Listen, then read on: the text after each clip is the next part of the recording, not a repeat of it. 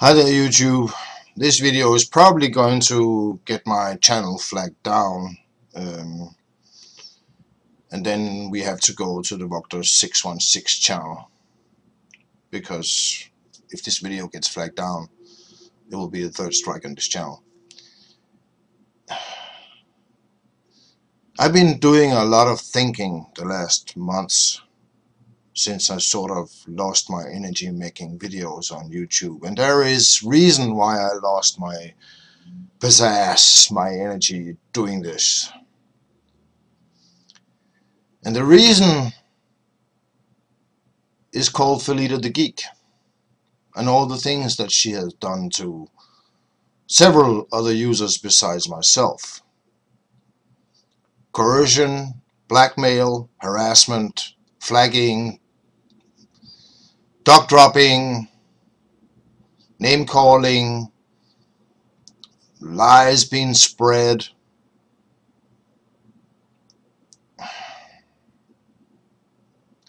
This, and it's divided parts of the community, I'll use this term very loosely here, into people who are patting Felidathegeek on the back and others who hate her guts. I do neither. But this whole Felidathegeek thing is actually the reason why I think about YouTube as being like things went on all the way back to November last year, and it's still going on. The channel I'm linking to down here is the third edition of the channel that is exposing everything Felidathegeek and her goons are doing to other people here on YouTube. And it is, I think it's a telltale that this channel is, the user behind this channel, I don't even know who it is being flagged down instead of refuted, instead of debunked. It should tell you out there something, that the channel that is dedicated to exposing Felidathegeek is not being refuted by Felidathegeek or her goons, but instead is being flagged down all the time. Like someone out there is afraid of what this channel is saying about Felidathegeek. I've gotten to the point where I don't really care if I have an active channel here on YouTube or not. So I decided to make this video telling a little of my story with Felidathegeek. When I first stumbled on Felidathegeek, she seemed like an awesome power, like an awesome woman doing some really good stuff. The first time I really got eyes on her was when Cookie Inc. was forced DMCA'd, and Felidathegeek offered to drop her docs to him so he could file or counterfile this false DMCA. And he did that. And everybody thought, wow, how awesome is Felidathegeek just dropping her docs like this? But at the time, nobody really knew that her docs were already dropped all over the internet, because in Germany, apparently, if you blog, you had to drop your docs. You cannot hide behind anonymity in Germany, apparently. It says a lot about free speech in Germany, in my humble opinion. But again, this made Felidathegeek sort of famous back then, with some of the more prominent YouTubers, of which I was one at that time. And a lot of people started trusting her for this. And that's just the way it is, isn't it? I worked together with Felidathegeek on many occasions, collab videos, helping other people who've been force flagged and forced DMCA'd, and she seemed genuine, and she seemed like a really morally upstanding person. Boy, was I wrong. I had some dealings with other YouTubers that ended up in drama, and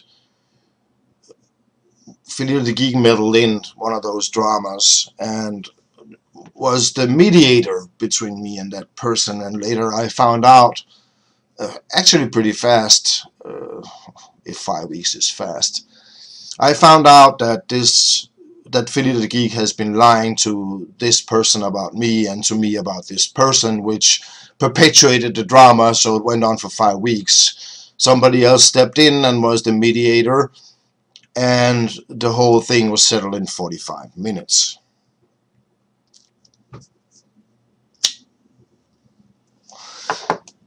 The thing is, I trust Felidathegeek about as far as I can throw a 40-ton blue whale.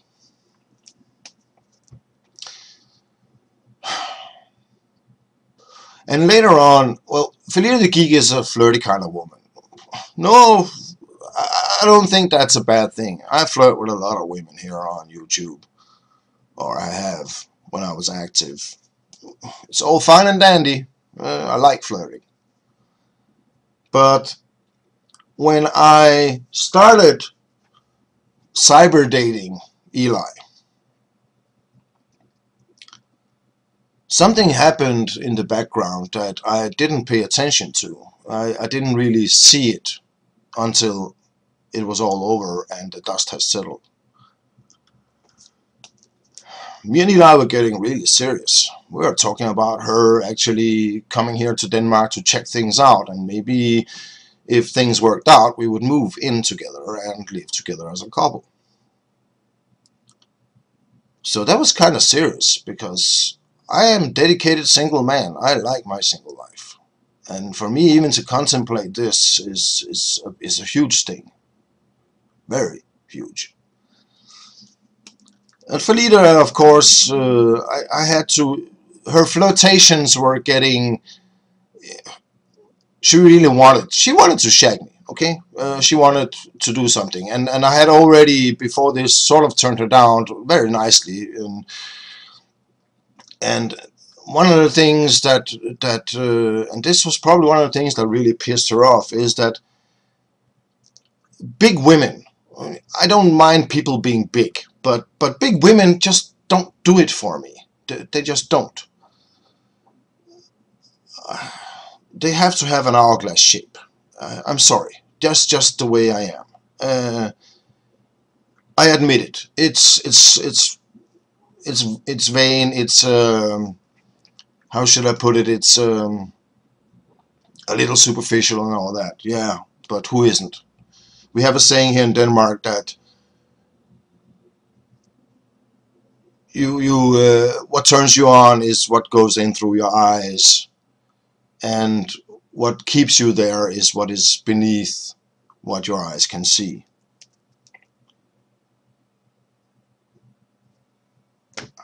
Big women just don't do it for me.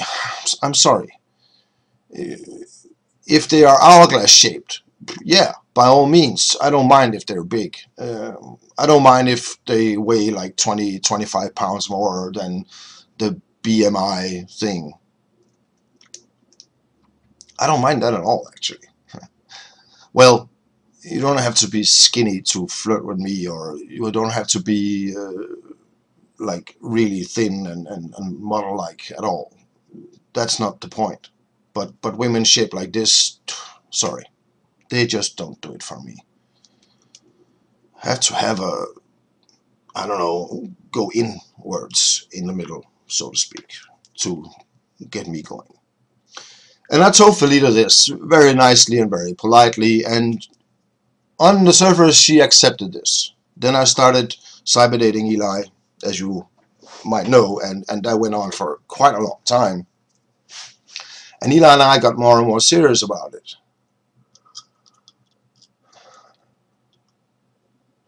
And where is Eli now?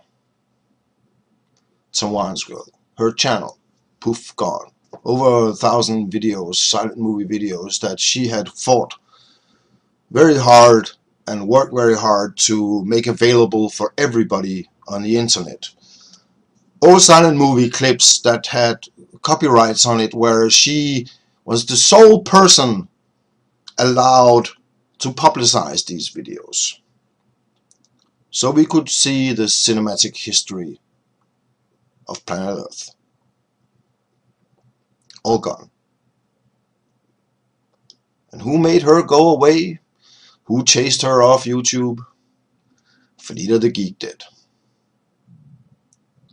There's no doubt in my mind that Felidathegeek is a lying, conniving type of person. A person that does anything and has no morals whatsoever and has no scruples whatsoever in fighting her enemies, her personal enemies. Eli was one of those, because Eli was helping in exposing her. But if you go back a little here in YouTube history and watch what was going on,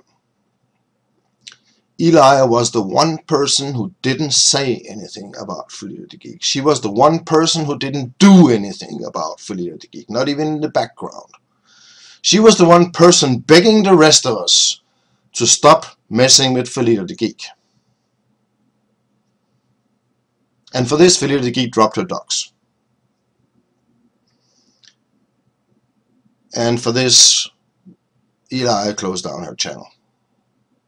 And we lost over 1,000 silent movie videos and more that was to come. We lost a part of cinematic history. And this makes me sad.